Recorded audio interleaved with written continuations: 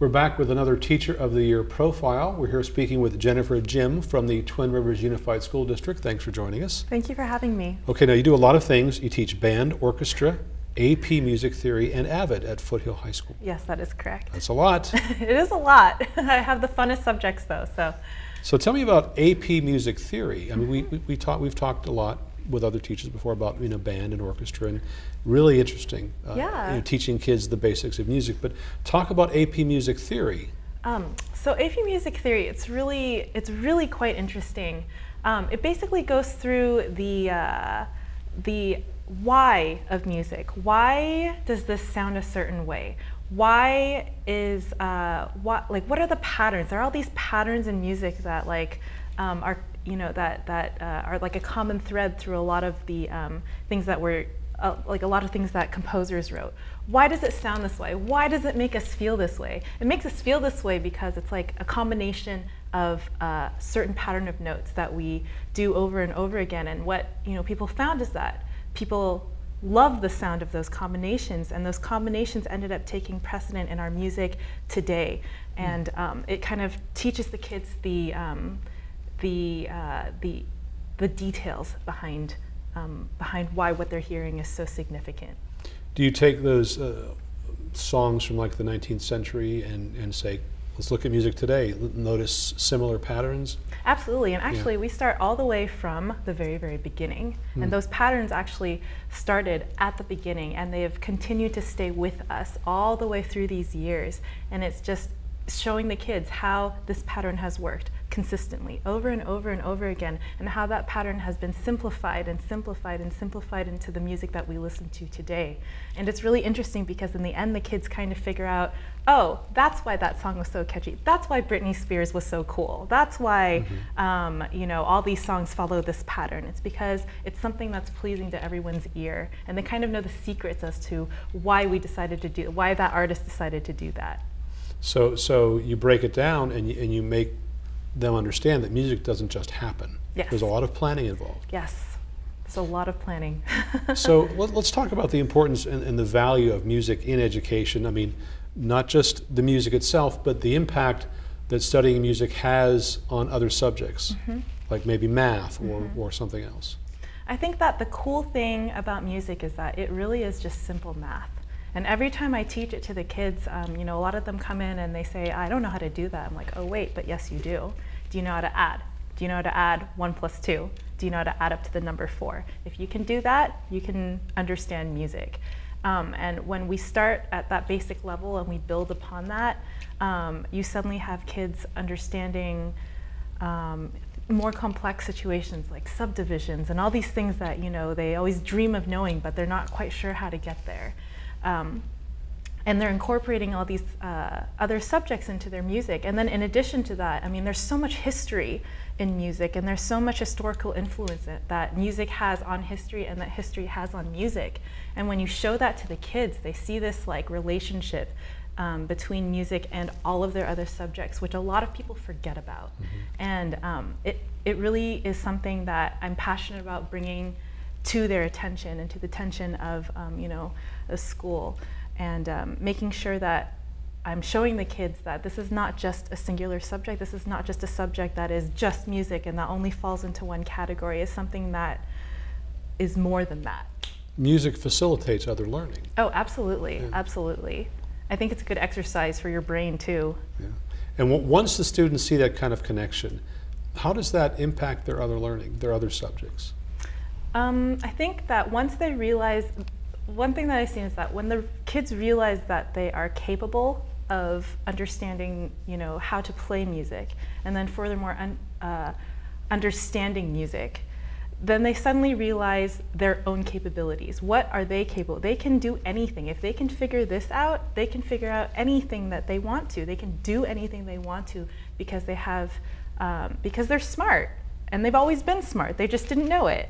And so I think that the power of music is much greater than just using your math skills or making you smarter. It makes you realize your potential, I think. It's kind of a collection of math, science, and foreign language all in one. Yes, absolutely, absolutely. So now you're also an AVID teacher. Yes. Explain briefly what AVID is and what you do. So AVID is a program. It is academics via individual determination. And basically what the program is doing is that we are trying to find kids who need that support, who need that extra push to succeed in school, and we kind of take them and we make sure that they're heading in the right direction. And so in our classes, we make sure that the kids have an opportunity to learn collaboration with each other in our tutorials. That's one of the main things of AVID is to have a tutorial. And the tutorials group the kids up by subject, and they have the kids kind of try and figure out how to solve a problem by pooling their knowledge together. And I think that's so important, especially now that we have Common Core coming, that the students kind of learn how to collaborate with each other to figure out what's going on. And I've seen really, really magical things happen during these tutorials. Students have come together when one student doesn't understand something and the rest of them do. They definitely have come together. I've seen them come together to help this one student with their understanding and to make sure that they're going to succeed, so looking out for each other. In addition, part of my job is to make sure that their grades are on track, their GPAs are on track.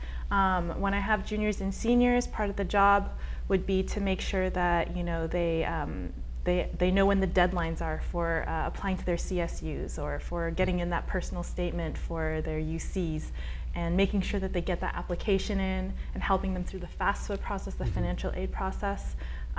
It's really, really a fun program, and and it's growing rapidly in schools. Well, it's been proven too that the college going rate is so much higher for students who successfully go through AVID.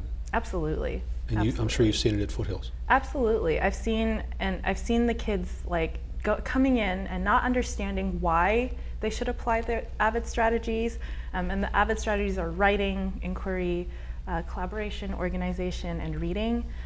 They come in knowing these strategies and knowing, I should be reading, I should be organized, but they come out, I think the goal is always for me to make them realize why it's important. I want them to know, why do you have to apply these? It's important because it's important to be a hard worker. And I tell them all the time, many things that I've accomplished in life, it's never been because I've been the smartest person. It was never really because I was the prettiest person. It was because I was a hard worker and because I understood this concept of deadlines and getting in my paperwork on time. So what inspired you to become a teacher? Oh man, it started started in high school. So I had two teachers. My history teachers, Mr. Shavetta and Mr. Peterson, and both of them, first of all, showed me the power of good teaching. So both of them kind of team taught, and I was part of the IB program at the high school, and they basically team taught to make sure that they were tiering and scaffolding all of their lessons to lead us to this big exam that we were all going to take. And from the moment I walked into the room, I knew that there was a plan. Every single lesson, there was a plan that was leading me somewhere. And because I felt that plan, I wanted to get on the ship with them, and I wanted to succeed for them. I wanted to do the best I could for them. And now looking back in hindsight, I realized that the power that influence had on me, and it was that it made me an independent learner. I knew that I had to take notes when I went to college. I didn't need anyone to tell me. I knew I had to study. I knew I had to manage my time. And then I think that the ultimate point for me was when I decided to become a music ed major and I student taught. And my master teacher, Mr. Park, he was so hard on me. I remember coming unprepared one day, and it was a decent lesson, but there were definitely holes in it, and he held me afterwards, and I remember him telling me, "Don't you dare do that to the kids again. Don't you dare do that. Your job is to be a teacher. Your job is to be an educator, and when you make lessons like that that have loopholes in it that the kids don't know what to expect, what does that tell them about who you are as a teacher?" And I understood in that moment how the great responsibility that we as educators hold. And I think that it made the job feel very special. And I realized that it was something that I wanted to do for the rest of my life. I came out of that whole experience loving teaching more instead of kind of shying away from it. It made me realize that teaching has a purpose, and I wanted to be part of that purpose. and I wanted to help people. And I'm so lucky that it was such a good fit for me. And all of that led you here to be one of the Absolutely. Teachers of the Year for the Twin Rivers Unified School District. How about that? I know, right? Well, congratulations to you. Thank We've you. been speaking with Jennifer Jim from the Twin Rivers Unified School District. Congratulations. Thank you so much.